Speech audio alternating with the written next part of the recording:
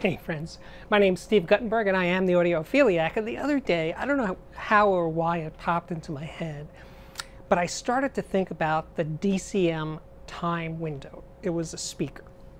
And I was not yet in the audio business.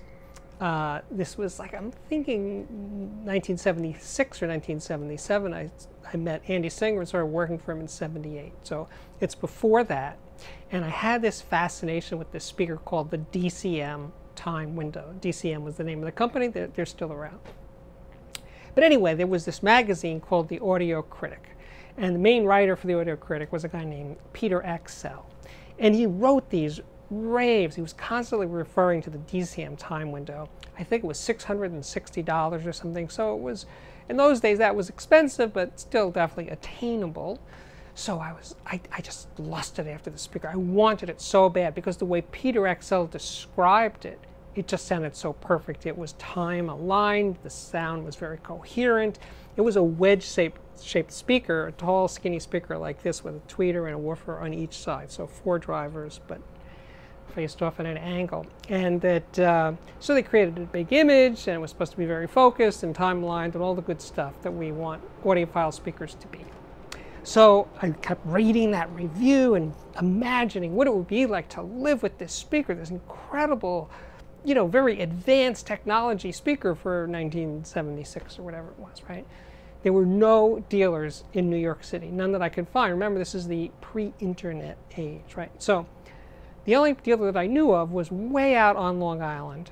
I had to take, I don't drive, so I had to take the Long Island Railroad out to this dealer. I wish I could remember the name of the store. It was a big, you know, high-end store. I don't think it exists anymore. And I schlepped out there. I called. I made an appointment, which is something I always urged when I became a salesman. I urged my customers to do. Just, you're more likely to get what you want if you make an appointment at a high-end store than just walk in and say, I want this. So I called in advance. I said, I'm interested in the time windows, da-da-da-da.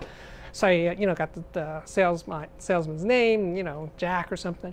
So I schlep on the train. I go out there with an armful of records that I knew really well to play. I go into the store, I say hello to Jack, it takes me to the room where the DCMs are set up with, I don't remember what electronics, but they're an appropriate system for those speakers. So I hand him one of the LPs, puts it on the turntable, starts to play the record.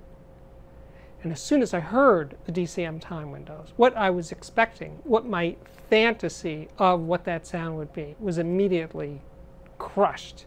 It didn't sound like the way Peter Axel described it. He just had this focused, clear, you know, hyper-resolved. It sounded like a nice speaker, but it didn't have magic. I didn't hear new information coming off those grooves that was unheard by me before I heard it through a time window. I don't.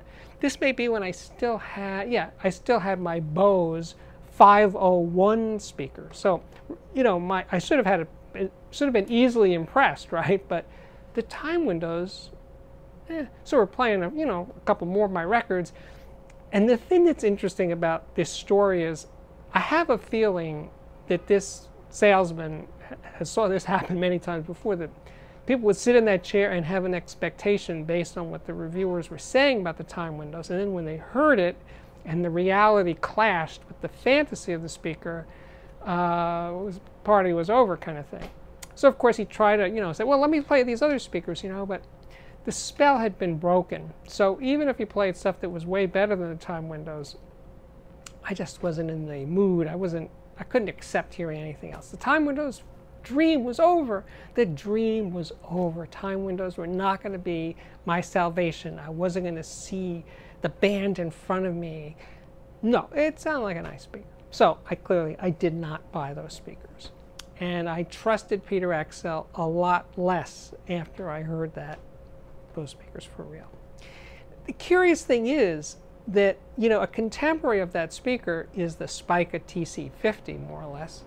That speaker is still, you know, regarded. It's the Spica TC50 is still a really good speaker, but I don't hear anybody talking about DCM time windows. Now, of course, I have a feeling that some of you watching this video have them and love them, and maybe you can tell me why I went so desperately wrong in not buying those time windows in 1976. Anyway, the Spicas, it's funny that the Spicas, and I heard the Spicas And I don't remember why I didn't buy the Spikers. Spikers were way more impressive when I heard them. They were closer to what I imagined that they would be. I think also reviewed by Peter Excel in The Audio Critic. Anyway, by '78, I met Andy Singer, and I bought a pair of Freed Model W speakers, which were basically stand-mount transmission line speakers.